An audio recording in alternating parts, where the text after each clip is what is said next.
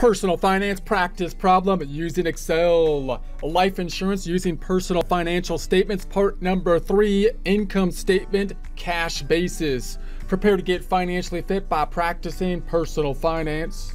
Here we are in our Excel worksheet. If you don't have access to it, that's okay, because we've basically been building this from a blank sheet starting in prior presentations with a balance sheet and an income statement on an accrual method. And now we're continuing forward with the income statement on a cash method. If you do have access to this worksheet, 3 tabs down below: example, practice, and blank. Example in essence being an answer key. Let's take a look at it now. Information's on the left hand side. We're constructing the personal financial statements, balance sheet, and income statement, thinking about the resources you might have in order to do that as we go. We then made the accrual income statement last time. Now we're thinking of an income statement more on a cash basis purpose, and we'll use these 2 income statements and think about the differences between them then to construct our life insurance needs using multiple methods. We will then construct our loan amortization table, which can help us to get more detail on our income statement if we so choose, and our balance sheet. And we'll also break that out on a year-by-year basis and use all those tools to have some more complex or nuanced calculations for our life insurance, possibly breaking out the year-by-year needs, possibly thinking about more complex life insurance that might, say, decline in the insurance beneficiary needs as time passes. So the second tab over here is the practice tab, has some pre-formatted cells on the right-hand side so that you can work through the practice problem with less Excel formatting. The third tab, we're going to be dealing with Excel formatting as we go here. So last time we put together the balance sheet, and then we made an income statement on more of an accrual basis method. Now we're looking at a cash basis, or more of a cash basis method, and a couple different reasons. One, you might just, the way you're constructing the income statement, you might be doing it more on a cash basis method, for example, because you might be basing it on strictly the cash flow through your checking account using something like a QuickBooks that might have the bank feeds kind of option to it. And 2, there's some differences between how we might think about our life insurance needs on an accrual and cash basis method. For example, we might first think about paying off our liabilities on the balance sheet, and that could have some impact on, what are going to be our cash flow needs going forward.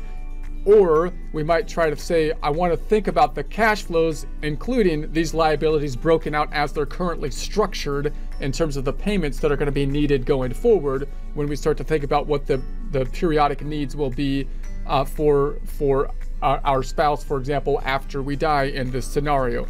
Okay, keeping that in mind, I'm going to put my cursor on column K here, make a skinny column that I'm going to put over in column O. I'm going to do that by going to the Home tab, Clipboard. We're going to get the Format Painter paintbrush and paintbrush it right there on column O. So we got the skinny O, and then we're going to say, sounds like a breakfast cereal or something. These are the skinny O's. They're not going to make you unskinny. These are skinny O's. This is going to be from column C. We're going to go from column C and hide some columns over to N, on, but we're going to take them off by right-clicking and hiding them. So we're going to hide those columns. Don't delete them, just hide them so that we got it going from A, B to O, because there's some hidden columns there. And then we're going to make an income statement in P1. P1, income statement, and I'm going to call it cash flow. More of a cash flow type of income statement. I'm going to make column P a little bit wider. Widening up column P. Let's make some black and white for the headers from P1 to R1. Home tab, font group. Let's make that black on the background, white on the letters, black and white. And then we're going to have our income as the start of the income statement.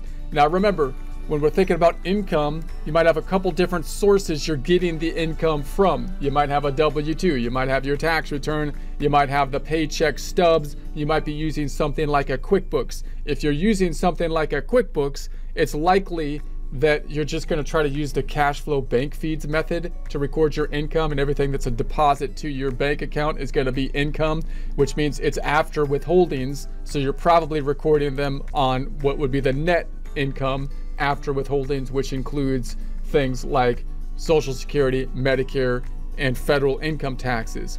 So that's where we'll start. For one, because logistical reasons, that might be the way that you're setting it up, and then we'll think about those differences later as we do a comparison to what we did in the prior section where we had the gross. But just remember, in the paycheck stubs, you've got really your gross earnings minus what they took out, which includes the payroll taxes, which are really your responsibility. They're really kind of like an expense to you. And then you also have the benefits that they might have taken out, which are really not an expense, but they're going to be assets, but they might be a cash flow kind of component. So it gets a little bit tricky on that. So that's, we'll talk more about that when we do the comparison between the two, but we're going to take the net amount here, imagining that we're just going to take the amounts that hit the bank account. And so we're going to go on down and say this is going to be our net income, the smaller of the two. And then this is going to be for the spouse one's net income, and then spouse two net income, spouse number two net income, spouse 1 and 2 is the net income. And so, and we're going to say, there it is. You're right, I'm scared to say husband and wife. I don't want to name either one of them or take any sides on anything here. But in any case, there's the two, spouse number 1, spouse number 2. Now we're concentrated on spouse number 2 here because they have the higher income, and so they're the ones that we're going to say if they die, then what are going to be the life insurance needs. That's where kind of our focus is. I'm going to do an underline here, home tab, font group, and put an underline here. And then we're going to call this total income. Total income. Put this on the outside, equals the SUM of those two items. There's our total income. Again, that's lower than the gross income because really what they earned would include the withholdings, which would be Social Security, Medicare, and then you also, and the federal income taxes, and then you also might have on top of that the benefits that were taken out, which kind of confused the picture a bit. But that's the cash flow that actually came through after those kind of expenses were taken out on the employer side of things, right? All right, so then we're gonna indent. I'm gonna select these three and we're gonna go to the home tab, alignment, indent. Let's indent this one again, alignment, indent again. And then we're gonna have the expenses, and this is really cash flow on the expense side of things, because I'm going to scroll down, and this is something, as we saw in the prior presentations, that we would have to get possibly from looking at our checking account in some way, possibly from using something like a QuickBooks, which might be able to take the outflows on our expenses and help us to categorize them into relevant categories. Now here, I'm going to try to take these outflows for like mortgage and these credit card payments and show them as cash flows, cash outflows, whereas that's not exactly right from a bookkeeping standpoint, because really they're paying down the liability on the balance sheets, or most of them. So they have an interest component to them, and then they have the principal component to them. But if we think about them as just a cash flow component, and we think, hey, look, I've locked into that to paying these and having a set structure of payments, so I'm going to then show them as a necessary kind of cash flow. So that's why it's more of a cash flow type of income statement that we're looking at now. These are monthly amounts, so I'm just going to multiply them times 12 to get to the yearly amount. So I'm going to go back up top. I'm just going to say this equals this amount on the mortgage tab. I'm going to pick up the amount then on the mortgage, which is going to be equal to the 1027 times 12.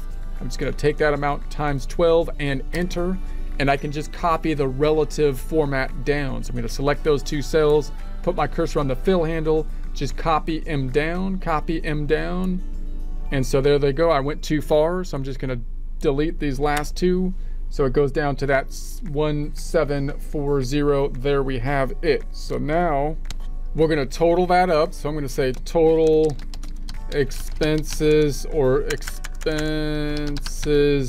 I'm going to say cash flow, because we have the kind of non-expenses in there that are still cash flow items, and sum that up in the outer column equals the SUM, shift 9.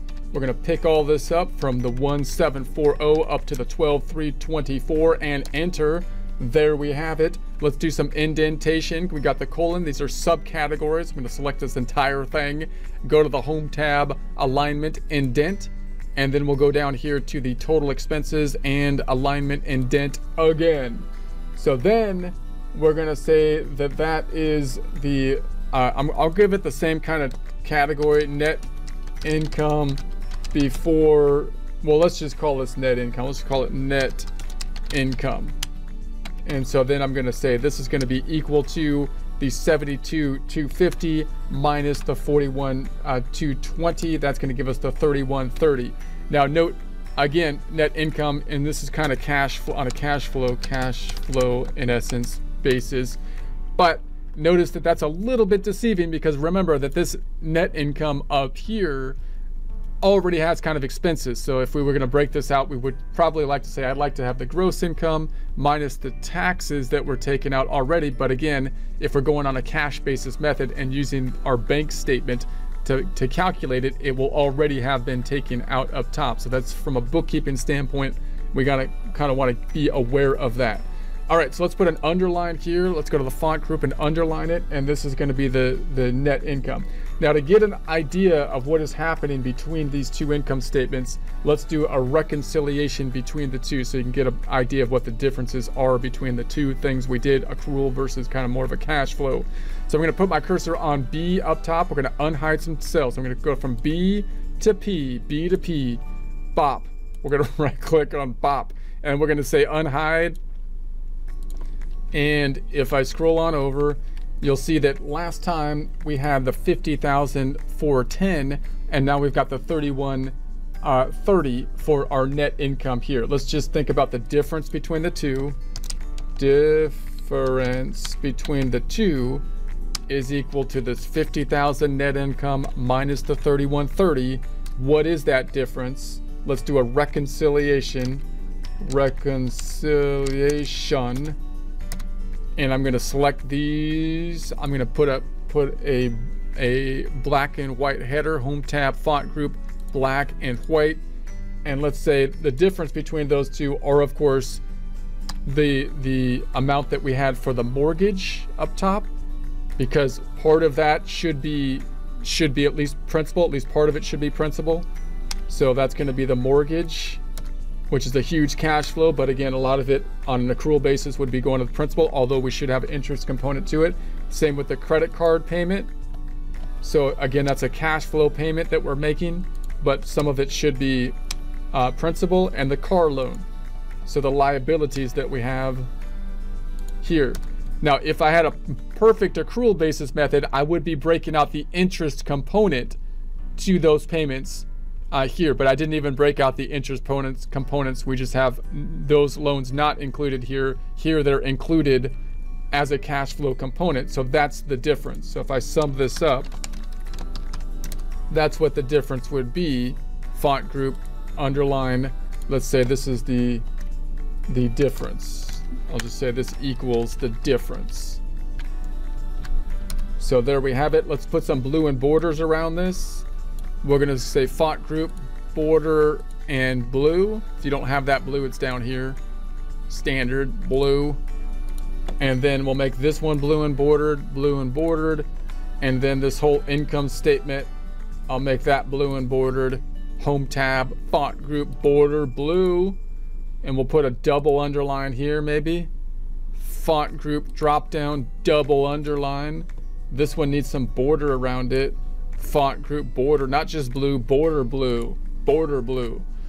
Okay, so now we can think about how is this going to help us with our life insurance calculation. Remember, if we look at the balance sheet, we might say, okay, here's my assets and my liabilities. It would be nice if I can get my life insurance to the point where I could just pay off the liabilities, right? If that was the case, I might say I'm going to calculate my life insurance to pay off the liabilities, and then think about maybe what my cash flow needs would be once the liabilities are paid off. Which means it would be more on this basis, more like this accrual basis, because these calculations are not including the amounts of cash flow for the liabilities. Or I might say, well, that's going to be too expensive for the life insurance. Maybe I'm just going to say these loans are already structured and they're on the books, and so maybe I just think about my payments and look at them from a cash flow basis and just budget them into the cash flow needs going forward, since they're already structured, which means I might think about my year by year cash flow needs on more of this cash flow basis, which includes